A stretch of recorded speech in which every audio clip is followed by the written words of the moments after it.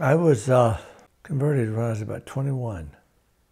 I I was asked to leave high school early because of my fighting every day almost. Got my diploma early if I promised not to come back to school after Christmas. Moved to Riverside, California.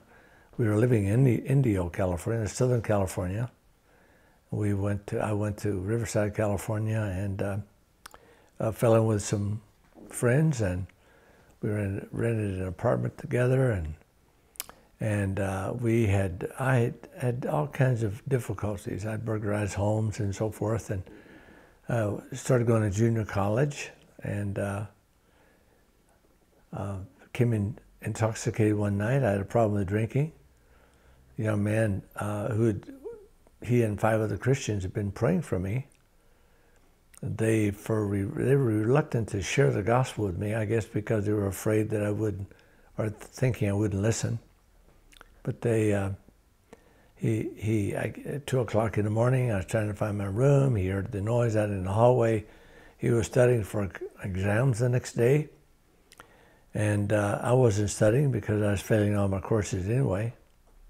So he opened the door to see what the noise was in the hallway, and he saw me. And I was drunk. And I was different from my brothers. When my brothers were drunk, they were violent. But when I was intoxicated, I loved everybody. And he said, "Hey, Doug, would you," I was smiling, so he said, "Hey, Doug, would you like a cup of coffee?" I said, "Sure. I like coffee." I went into his room. He gave me a cup of coffee and shared the gospel. Coffee and gospel, coffee, gospel.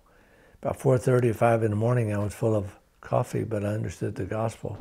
I was sober, fell on my knees, and professed Christ as Savior. Forgave me of my sins. I went to my room, fell asleep, woke up the next morning, later morning, and I was a new creature in Christ Jesus. The Bible says, if any man be in Christ, he's a new creation.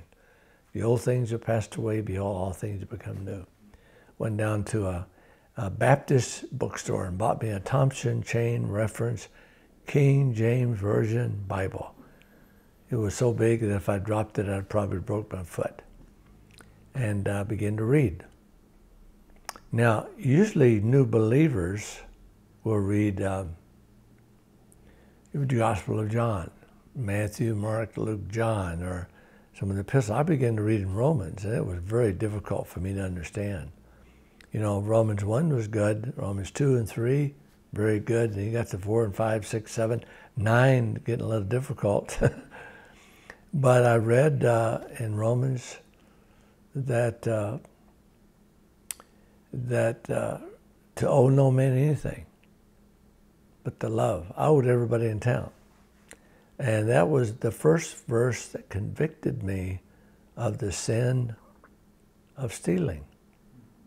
I was a thief, and I owed so much. I had gambling debts, but I'd robbed homes, I'd burglarized homes. I remember that God convicted me of my sin of covetousness, of thievery, of stealing, so I began to pay my debts. And it took a while. But during that year I was paying my debts, this fellow who led me to Christ, it was the end of the school year, he went to a Bible school in Canada, Prairie Bible Institute, and he began to write me. He said, "Doug, you ought to come up here. You ought to get away from that lifestyle in California." I was engaged to be married, and I broke that engagement. And he said, "You ought to come to Prairie, get in the Word of God." So I paid my debts. It took a year. I had to get 2 jobs. And paid all, the Lord, by God's grace, I was able to pay my debts, saved $350 for the 1-year tuition at Prairie Bible Institute. Can you believe that? 1-year tuition. Shows you how old we are. I am. To have a whole room, board, and tuition for 1 year, $350. And about $50 to get all the way to Canada by Greyhound bus, and went to Prairie. Well, my background is very, very different from Doug's. Growing up in a missionary family. So right from the very start, I heard the gospel and I knew the gospel. But it wasn't until I was 8 years old that I really understood it, and I realized that I needed a Savior. I was attending a VBS because at that point my folks had been moved down to Seattle to be the mission representative for Overseas Missionary Fellowship, and we had lived in what would be a mission home which took care of missionaries coming and going to and from Asia. So one of Mom's and Dad's job was to take care of these missionaries, and Daddy spoke at a lot of missions conferences. But there we were, attending a little church near us, and as I went to VBS that summer, I all of a sudden realized that I was a sinner in need of a Savior. And I remember going home that day after VBS, walking home, and we lived on a very busy street, and I remember being very afraid that I wouldn't make it home to talk to my mother about the decision I knew I needed to make. And I walked really close to a wall that was away from the street because I didn't want to get hit by a car. I mean, that seems rather silly in some ways, but when I got home, I waited until that evening, and I guess my mother knew something was wrong with me, something was troubling me, and when she asked me what my concerns were, what was bothering me, I told her that I needed to ask Jesus into my life. I needed to give my life to Him, that I was a sinner and that I needed a Savior. And so she prayed with me that night. We knelt down by my bed, and I gave my life to the Lord, trusting Him as my Savior from sin. And so I remember after that right away having a real desire to read God's Word.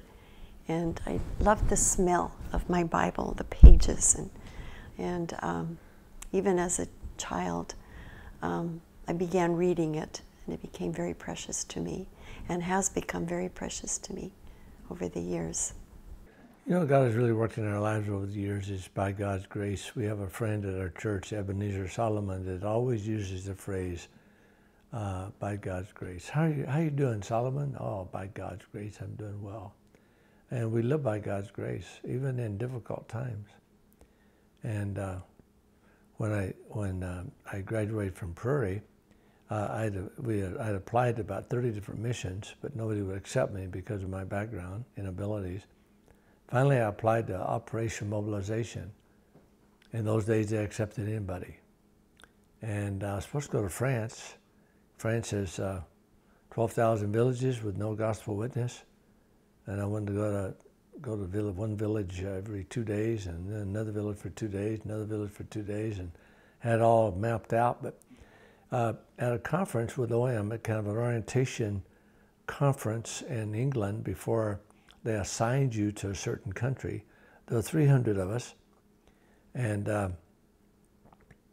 they had an all-night prayer meeting for India.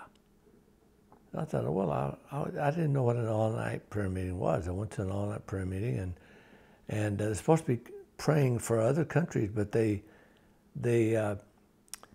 mainly majored on India.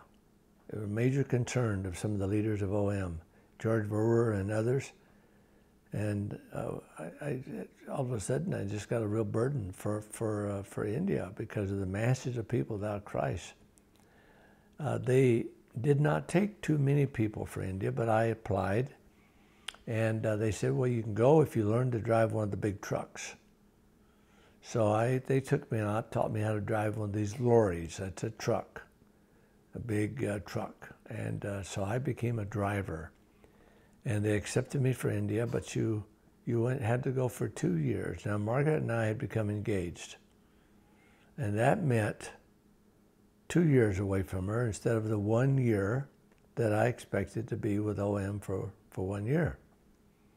And we prayed about it, and went to India for 2 years, and it was a milestone. But I wanted to preach. I wanted to learn how to preach, and we did a lot of preaching in the open air. But what happened, I began to preach in the open air, and I began to cough a lot. And it was so bad that I would give a sentence, and while someone was interpreting, translating, I'd cough. And I would say a sentence, cough, interpretation, so forth. And they took me to a doctor, and they became very concerned because they found I had tuberculosis. So here I wanted to do this, and God gives me sickness. End up in a TB sanatorium. They didn't take me in a TB sanatorium at first because I was an Americano. It's white. You know, white people always have a lot of money. And they didn't know I was broke. I had less money than they did. Somebody died that day in the hospital, and they let me have his bed. They didn't even change the sheets. So here I was in a tuberculosis sanatorium. And that was a wonderful experience. Terrible, but wonderful. God's grace used that to help me in my growth in the Lord, to know Him, to depend upon Him. We say we live by faith, not by feelings, but is that true? Many times we base our decisions on how we feel. We're comfortable, we feel good about this, we sense the presence or whatever, and yet we're living by feelings, not by faith. God tells us to do something, but we walk ahead and we don't obey. So here I'm in a TB sanatorium, and that's where God had me. And as well, George Verver came to visit me, gave me a box of gospel literature to distribute to the other patients. And I would go to the other patients and start giving them a tract, and they'd tear it up and throw it in my face. Why? Because they didn't like me, because I was taking the place of an Indian. Why was I in a hospital with Indians, taking their place, and I should be in a nice hospital? And they did not like me. They did not accept my gospel literature at all. But see, God was in control of this. Because one night I woke up because of coughing so much, about 2 in the morning, woke up coughing, and this, I noticed across the aisle, across on the other side of the ward, a man was trying to get out of bed. He would get out of bed, and he was so weak he'd fall back in. Get out of bed, fall back in. I didn't know what was happening. Finally, he just fell back in bed, began to cry. I thought, well, I didn't know what's going on. So the next morning, I knew what had happened. Because of the stench, he was simply trying to get up out of bed to go to the toilet. But he was so weak, he couldn't do it. The nurses came in to change the bedding, and they were mad at him. One of them hit him in the top of the head, and other patients were upset and because of the smell, the stench of the ward, and it was a terrible situation. The problem was the next night at 2 o'clock, I woke up coughing again, looked across the aisle, the ward, and he was trying to get out of bed again. Same thing. Now I knew what was happening. And yet, I began to reason why it wasn't my responsibility to do anything. I mean, they didn't like me. Number two, was it proper to take another man to the toilet? Where were the doctors and nurses? They're the ones responsible. What about other patients who are Indians?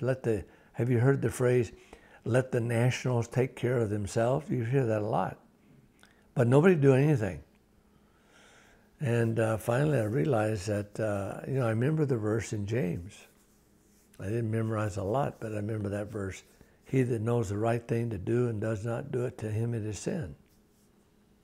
So reluctantly, I got out of bed, walked across to where he was. He had given up trying to get out of bed, and he was crying. Had his eyes closed. I tapped him on the shoulder. He looked up, and in fear he saw me, but before he could say anything, I just reached down and picked him up. He was skin and bones. Now I was sick with TB, but I was a lot more healthy than he was. Picked him up, carried him down the hallway, around the corner to this filthy toilet. held him while he relieved himself, and didn't enjoy it a bit. Did not enjoy it a bit. When he finished, I picked him up, carried him back to his bed, and when I laid him down on the bed, my face was down near his, and he kissed me right here on the cheek. Said something in Malayalam, Indian language I didn't understand, probably thank you. And exhausted, I went back to my bed and fell, went to sleep. The next morning, it was really interesting. A man woke me up about 5:30 as the sun was coming up, and he had a cup of special Indian chai. Not cheap stuff, a special with a bone china cup, hand me a mug, hand me a cup of tea. Now, isn't that interesting? A few days before, they're tearing up my tracks or not talking to me and everything. Now I'm getting breakfast in bed. Gave me a cup of tea, and I sat up and I thanked him and said, and we couldn't communicate, didn't know the language, and he began to motion to me. He began to go like this, In other words, I understood he wanted the gospel booklet. So I reached into the bed. I was so excited. I gave him a booklet, the Gospel of John, and he bowed and thanked me. And it's very interesting that he walked away, and I couldn't believe this. Why did that happen? Pretty soon another man came, asked for a literature. Another man came, another man came. Pretty soon one of those mean nurses, the doctors. And over the process of that day or the next day, 300 patients came to my bed or sent someone to ask for literature. Now, what caused that? Me standing on a corner and preaching, sacrificing, building a hospital, to mop the, what was it that caused such an interest in people coming to me and asking for a gospel booklet? All I did was take a man to the toilet. Anybody could do that. Well, my parents, of course, had a huge impact on me, and growing up in a missionary family was really a privilege, because I saw every day Mom and Dad trusting the Lord for our needs, because we were on a very, very, very tight budget, but God always provided and took care of us. So that was a wonderful thing. And just to see how my parents interacted with other people too was a real example to me.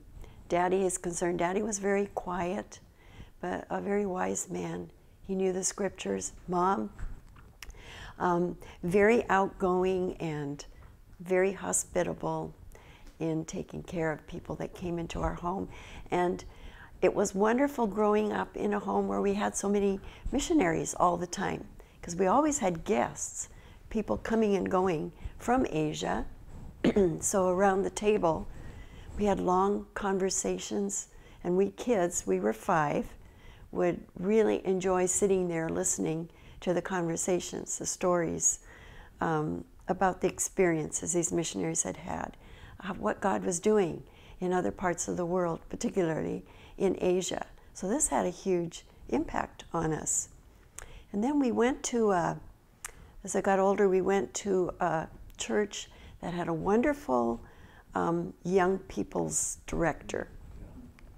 And he had a great impression on me. I was extremely shy. And what Bill Pearson made us do as young people was to take part. He would help us. We had to prepare little talks, little Bible messages, devotionals to give at young people's. Remember that? That was so scary for me, so scary. But he was there to help us to do it.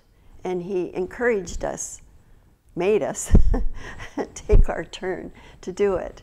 And then we had a choir, we had to sing, and so all of those things were so helpful. But then I went to Bible school up to Prairie, and that also was scary in that I was by myself away from family. And I was very shy and always used to saying when I was asked to do anything, oh, I can't. Well, that was, at Bible school, was one place where God really dealt with me about my attitude, saying, I can't. And it was through a verse of scripture in Exodus that said, if God command thee so, then thou shalt be able. It's just a little phrase, and it's probably out of context, I don't know. But that was a little phrase that God used in King James English, that God used to help me to not always say, I can't. And so those things growing up. And then God gave me a wonderful husband who didn't let me wiggle out of things either, because he was very outgoing. That really helped me a huge lot. I mean, it helped me a lot to not just give in to my natural reaction and response to things, help pull me out of my introvertiveness, if that's such a word. But so I'm very thankful to that through the years that Doug has been there to encourage and help me in that.